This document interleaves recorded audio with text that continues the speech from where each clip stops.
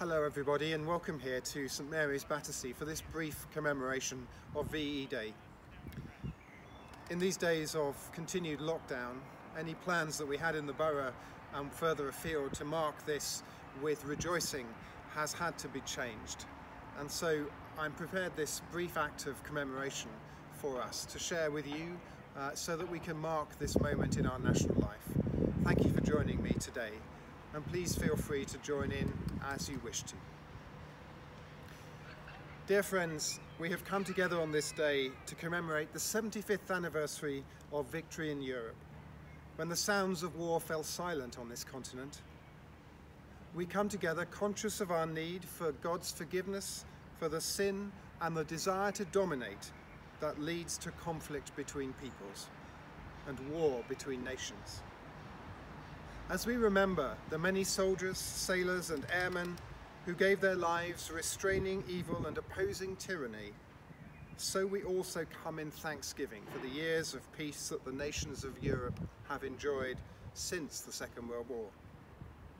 We gather with joy today as those who gathered on that first victory, glad of each other's company and grateful for the laughter and love which follows times of sadness and loss.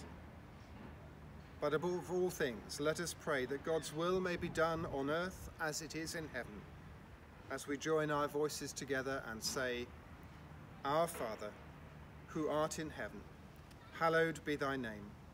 Thy kingdom come, thy will be done on earth as it is in heaven.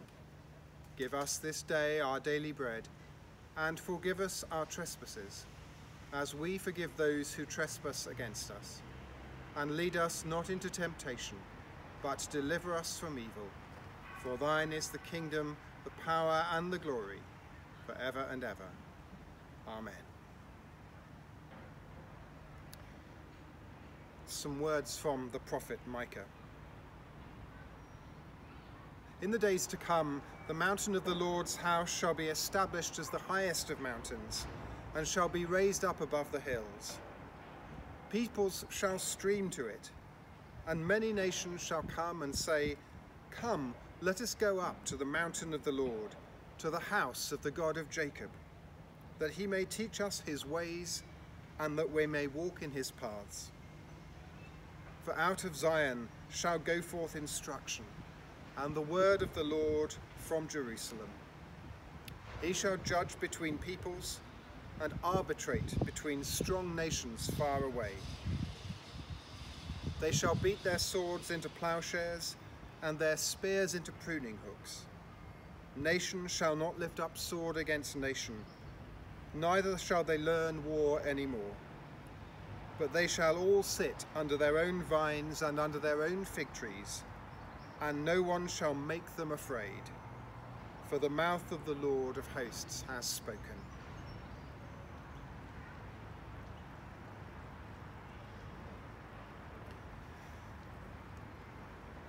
There were, of course, many street parties and celebrations on the first VE Day. But among those who were celebrating, there were those who had also seen what war had done.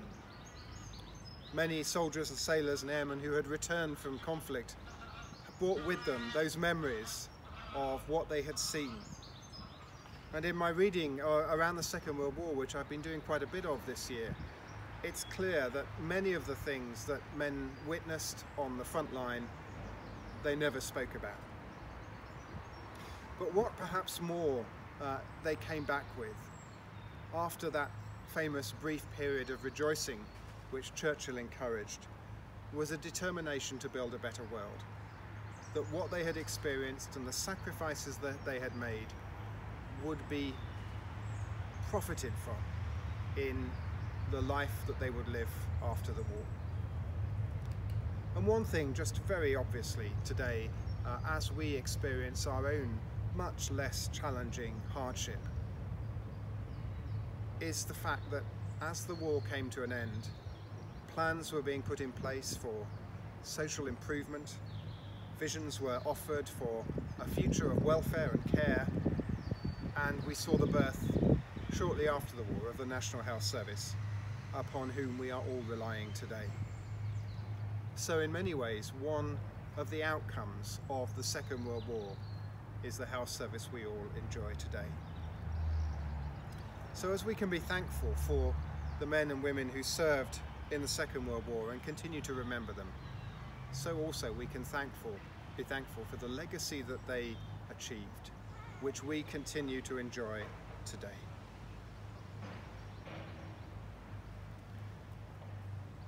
I'm going to lead us in a couple of prayers now. Feel free to join in if you'd like. O Lord our God, as we remember, teach us the ways of peace. As we treasure memories, teach us hope. As we give thanks for the sacrifices of the past, help us to make your future in this world until your kingdom come. Amen. And a prayer for peace. Almighty God, from whom all thoughts of truth and peace proceed, kindle in the hearts of all people the true love of peace, and guide with your pure and peaceable wisdom those who take counsel for the nations of the earth, that in tranquility your kingdom may go forward till the earth is filled with the knowledge of thy love, through Jesus Christ our Lord. Amen. And as we mark this VE Day, so we're invited to pledge ourselves to commit to a better world going forward. Many of us are wondering how we can do better after this period that we're going through. One thing is clear about that: it will take intention and commitment and willpower. So let us pledge again to anew the service of God and our fellow men and women, that we may help, encourage and comfort others and support those working for the relief of the needy and for the peace and welfare of the nations. Lord God, our Father, we pledge ourselves to serve you and all humankind in the cause of peace, for the relief of want and suffering, and for the praise of your name. Guide us by your Spirit, give us wisdom, give us courage, and give us hope, and keep us faithful, now and always. Amen. So a blessing. God, grant to the living grace, to the departed rest, to the Church, the Queen, the Commonwealth, and to all people, peace and concord, and to us and all his servants, life everlasting. And the blessing of God Almighty, the Father, the Son, and the Holy Spirit be among you and remain with you always. Amen.